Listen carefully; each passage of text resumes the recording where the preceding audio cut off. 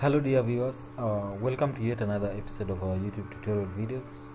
So I want to first thank you for staying with us this far. I want to thank you for the support, for the messages, and even for the comments that I've been receiving about the kind of videos that our viewers would wish to have me do. So in this particular one, I just want to bring to your attention the fact that one of the videos that we did on how to transfer SketchUp 3D models into ArchiCAD, where we realized that when you are supposed to save using the IFC format, some of the lines were becoming blurred and some of the features were being hidden. So one of the users requested me to do a simpler and a more straightforward way of transferring SketchUp models into ArchiCAD, considering the fact that some of the 3D elements become hidden when they are transferred to ArchiCAD. So before we delve into this, I would wish to kindly ask you to subscribe to this YouTube channel so that you may not miss any of our upcoming tutorial videos that we'll be putting up in this platform. So let's begin by first ensuring that we have saved this draft model that I'm working on. Just want to save it first. Let me save it. Just ensure that it is saved, of course, as a SketchUp model. Yeah, so for this I'll just click on that and make sure that it is saved. So let me just say replace. Then the next thing that I'll do is to go to ArchiCAD that I'm using. Let me click on it. So like this one, the next thing that I'll do is to make sure that my window is well customized, so that I'll use construction display. Then the next thing that I'll do is on the menu bar here, I'll click on file, then I'll go to interoperability, then click on merge.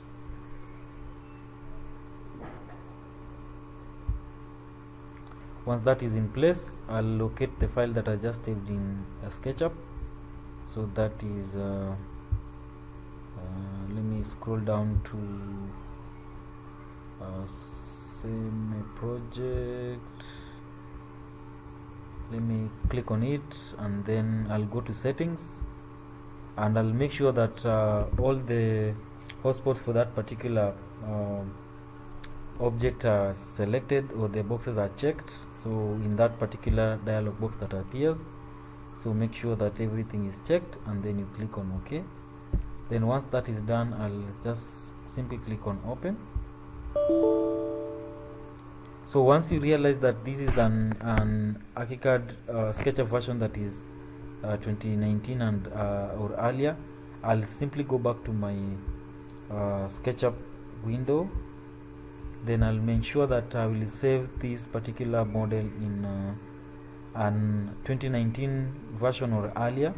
So I'll click on save as, then I'll click on the save as type. So I'll go to SketchUp 2019, and then I'll click on save.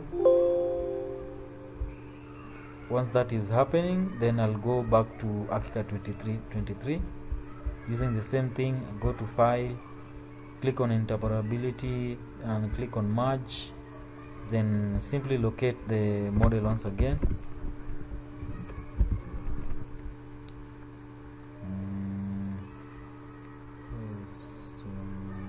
Project. Then click on OK. Sorry. Let me locate the function. There, good. So that is it. Click on open.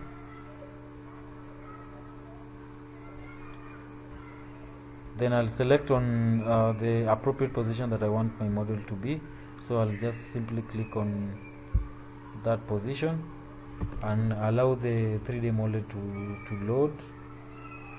And as swift as it is, the next thing that we'll do is just to simply zoom in to ensure that the model is in place.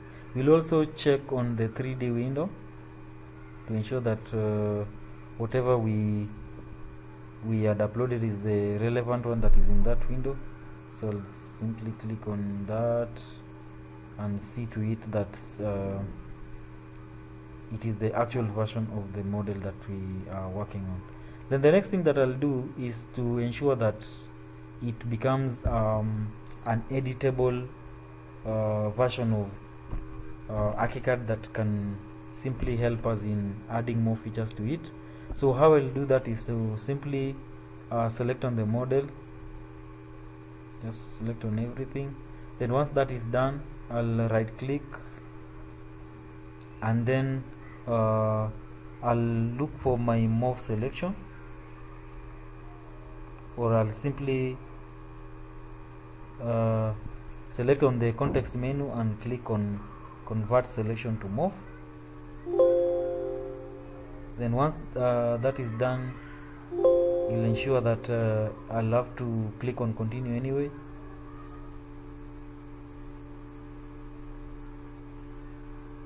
Just give it time, and with that the model will be able to be edited. So what that means is I can simply click on, for example, let me click on my window,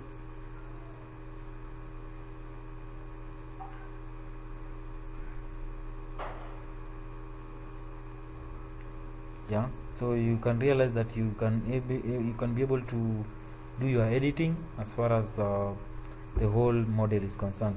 So we have come to the end of this particular tutorial video. I wish to kindly ask you to still subscribe if you have not done so, and see you in the next tutorial video.